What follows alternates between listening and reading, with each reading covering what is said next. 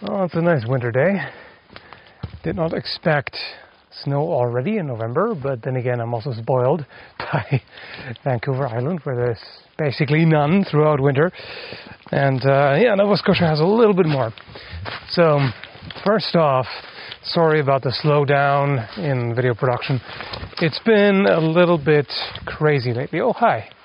You probably can't see that with the wide angle, but there's a squirrel sitting right there on that piece of wood. It's kind of diagonal, hanging there. Little guy's just chilling there, numbing. Doesn't seem to mind me a whole lot. Okay, I'll take another route so I don't scare you off. Can I? Yeah.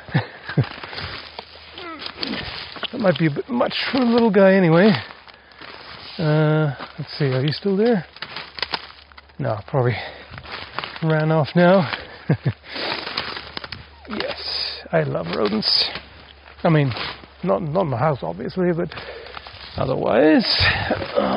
Okay, so yeah, things have been a little crazy. A lot of work, a whole lot of work. It's this, you know, you just move into a house and everything needs to be fixed pretty much and upgraded and etc. etc. So that didn't leave a lot of time for video making, unfortunately. I mean, I've been struggling to stick to my usual schedule and keep uploading and all. It's been a little difficult. So walk around the house, of course, is not very interesting, so I figured instead I'd take you out in the woods, where of course there's also work to do. Plus, right now what I want to do is look for suitable wood to Haft that copper axe that Vaughn sent me. And it's going to be a little tricky because, as you see, most of what grows here is softwoods. Now, the original one was softwood too, but it was made of yew. And from my research, it doesn't seem like yew is a native tree in Nova Scotia. So I won't find any here. Apparently, where am I even going to cross that stream? That wasn't much of a stream in summer. Well, late summer / fall. But now it is. Let's see here.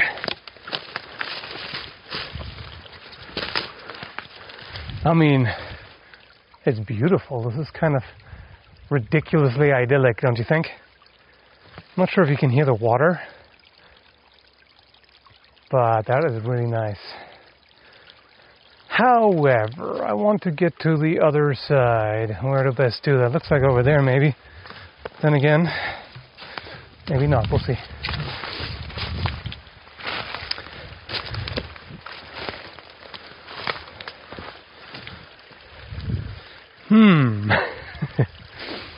Well, perhaps. We'll just hold my weight, yes. So this could be one of those vlog-style videos where you see something stupid happen. Like me falling into the stream or who knows what. I don't really anticipate that, but we'll see. Is there anything here? Well, there's a birch over there. And birch is a decent enough type of wood for axe handles. Not great. Not as good as ash or especially hickory. But I think it'll do. Now, that one looks perfectly healthy, so I don't really want to take that down right now.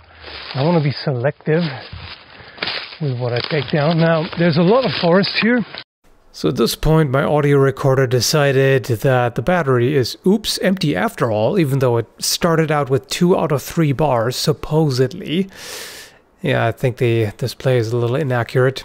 And yeah, so the GoPro audio recording was useless. It was complete, sounds like recorded out of the trash can, and there's clicking noises, and it's terrible.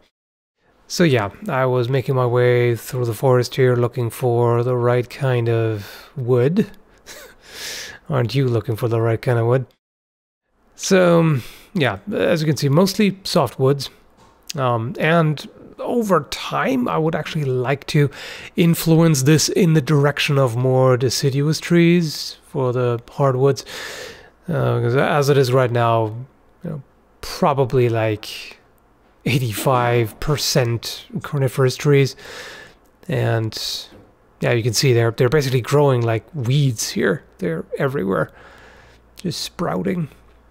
By the way, I'm hoping that the GoPro footage isn't too jarring. It's always a little difficult to realize just how big the movements get, because a tiny head movement translates into this really large movement. And there is where I found something really useful.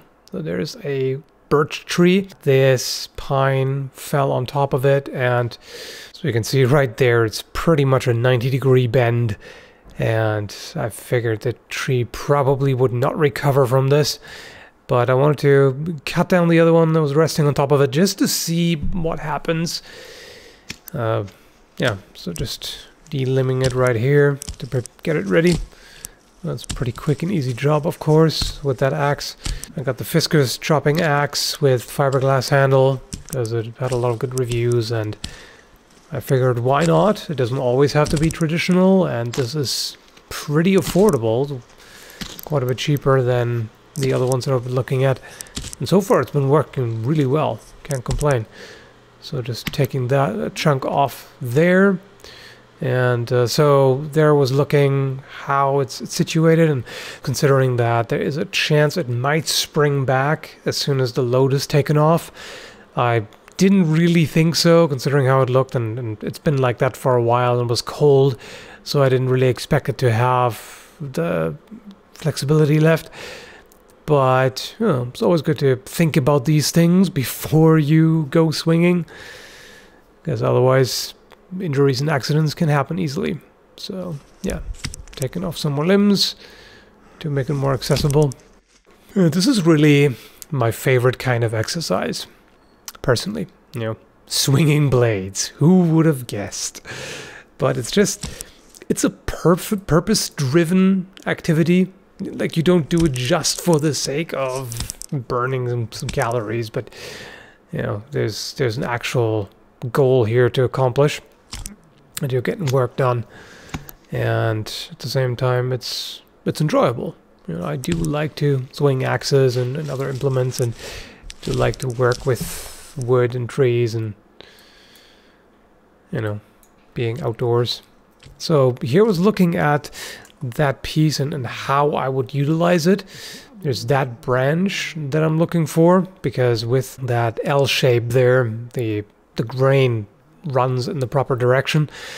Whereas if you just were to cut it out of a piece, then you run the problem of the grain going perpendicular, and then of course that extra piece, that L piece, would just break right off. That's how you have that type of axe. Yeah, just taking off some more branches here. This machete works really well for that purpose. I'm definitely glad to have that. But of course, in order to take it down, I'm taking the axe.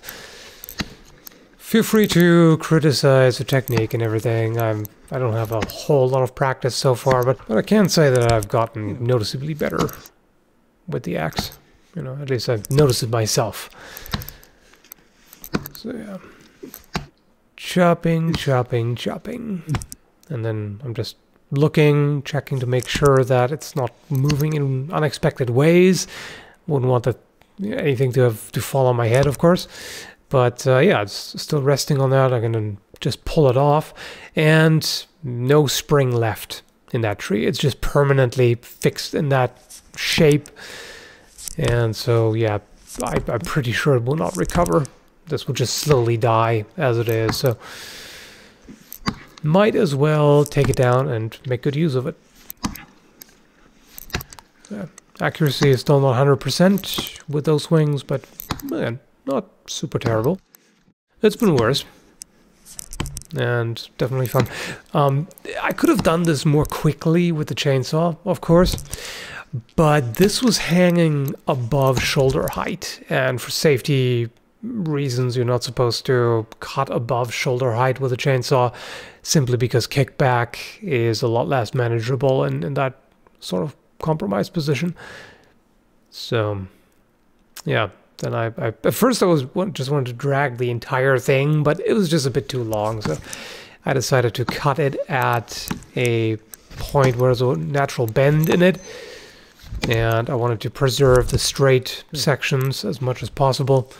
You know, straight-ish, of course. You know, a birch of this diameter is not going to be terribly straight, or in general. Birches aren't necessarily the straightest of trees. They're kind of queer. Somebody probably finds that remark offensive. So then, yeah, just hauling them along. Nothing too exciting here. I mean, it was a bit of an adventure to get everything across that stream because, well, you can imagine. But I did manage to not fall in or didn't even get my boots wet, so not too bad. So yeah, let me know, by the way, what you think about this video style. I might just keep doing this as a series, and the term ADDventures makes a lot of sense because, you know, I tend to be a little bit distracted and disorganized and all the other things that come with attention deficit, so hopefully there's some sort of entertainment to be found in it. I definitely chuckle at it myself every now and then. So, yeah, almost there. Hauling. And then the next step is going to be to shape it.